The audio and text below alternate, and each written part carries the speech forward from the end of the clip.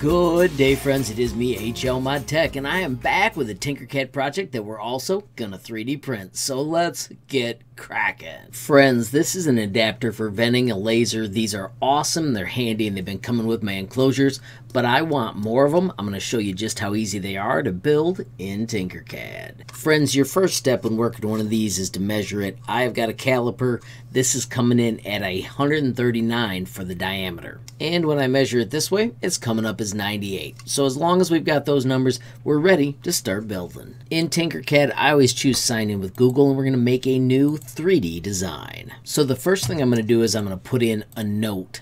And those numbers that I wanna save are 98 and 139.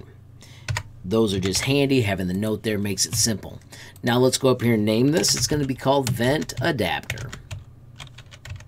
And I'm going to put the word laser because I've made other ones. Friends, we're going to build this with something magical called the tube. When you bring the tube out, all we do is type in the radius. Our 98 is a diameter, so we need to do half of that. Half of 90 is 45. We need half of 8, which is 4. So 49 is the radius we type in. Boom. Friends, that's how easy this is. Now, I found that some of my hoses don't fit as well, so I'm actually going to go back to 48.5. And that could also be how my 3D printer prints. I'm going to make my walls 2 millimeters thick.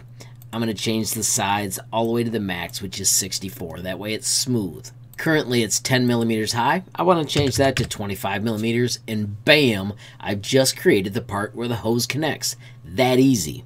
Let's do Control D, move the second one over to this side, and now we need to create the lip. Well, friends, the first thing I'm going to do is, so you can see this, I'm going to make the height 2. That's going to be how thick this is. And then we're going to take that radius, and remember we had 139. Well, half of 140 is 70, so then 69.5 would be the exact measurement for 139. It's that easy. Now, we do need to change the wall thickness. We're going to do this using guess and check. So I'm going to bring this out here and get them aligned. I'm selecting 2, clicking align, making center and center the choices, so that way it's exactly in the middle. And then let's walk this home.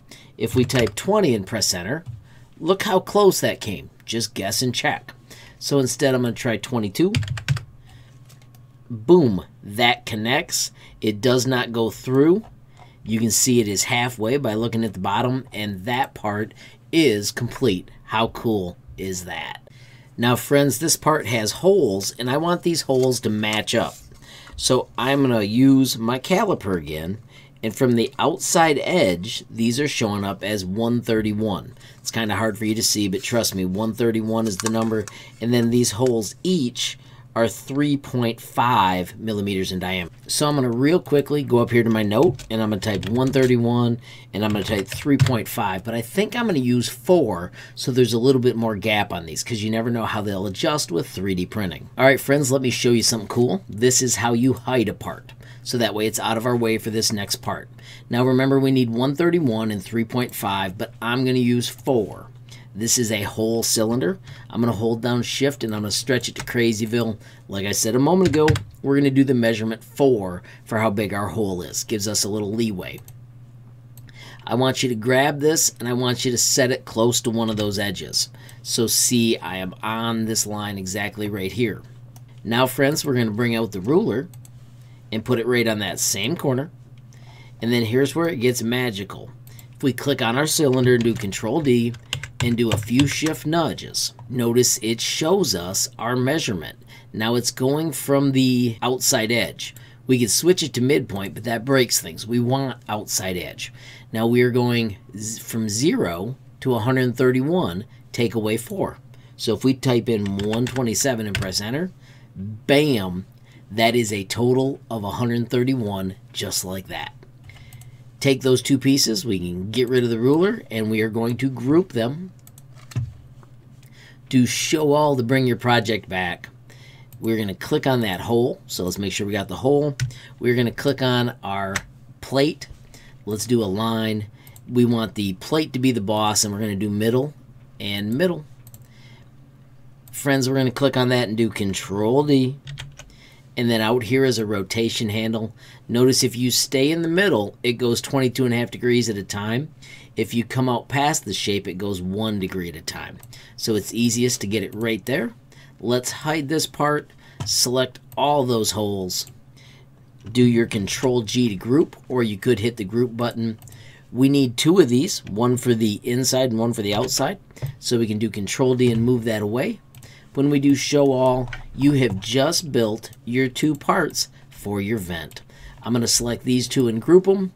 It does not matter that your project is sticking off this, but if it bugs you that it's not large enough, let me show you. If we hit workspace, you can backspace and do your 300 and your 300 so you have room for all your parts. Click up here to back out of the workplace settings and you can arrange those however you wish. So my friends, I hope you learned some basic skills in Tinkercad and how awesome the tube is. Friends, as I wrap up, I do want to remind you I have the website HLModTech.com. It has got a tab dedicated to Tinkercad with tons of amazing lessons, and also down at the bottom there is a sweet built-in messaging tool. Friends, you can click that button, add your question, comment, or suggestion, and reach me almost instantly. While I'm out here, I do want to highlight the Tinkercad Community Discord. Friends, it is a fantastic place to talk everything Tinkercad. And finally, if you enjoyed the video, please give it a like. Please also hit that share button so more people can learn about HLModTech. Of course, if you got a question, comment, or suggestion, add it down below. And if you haven't subscribed yet, what are you waiting for? Smash that subscribe button. And last but not least, hit that notification bell if you want to be the first to know when there's a brand new video from me, HLModTech. Thanks for watching. Have a great day.